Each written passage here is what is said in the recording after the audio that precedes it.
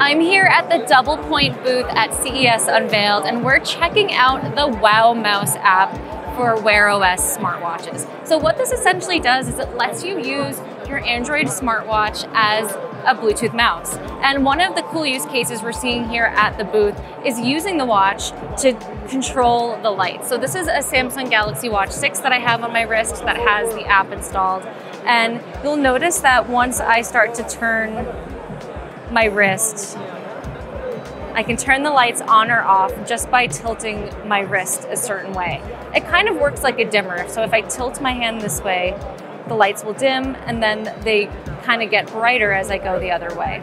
Now we are on a demo floor, so there are a lot of devices interacting, but I have tried this demo a couple of times and it's been pretty responsive.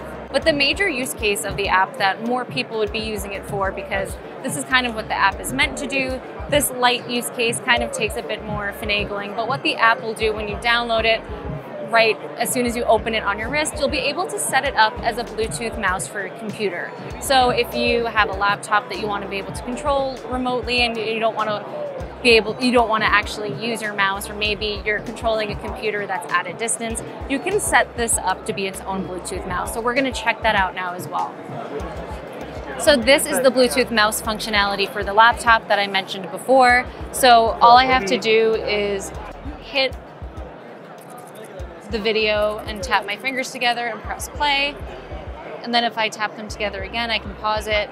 And so this could be really useful, I think, if you're watching YouTube or something and your tablet's far away, or maybe it's propped up somewhere, you're laying in bed and you don't want to reach for it every time you want to pause something. Right now, scrolling isn't supported, but the team is working on that to bring that to the app at some point. So I wouldn't necessarily recommend it for browsing websites from afar, but I do think if you have a really simple command, again, like playing and pausing, that you want to be able to do without actually touching the device, I feel like this is something that it could really come in handy.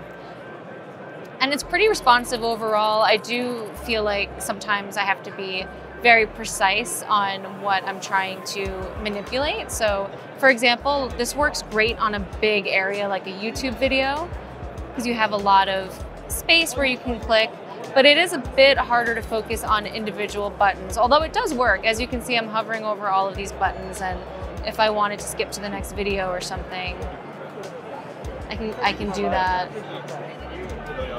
But it is a bit harder to control really small, fine buttons like this. But again, if you're watching something and you want to be able to play and pause, I definitely see the promise there. And once again, this is the Wow Mouse app from Doublepoint that we're checking out at CES. Don't forget to follow CNET for more coverage of the show.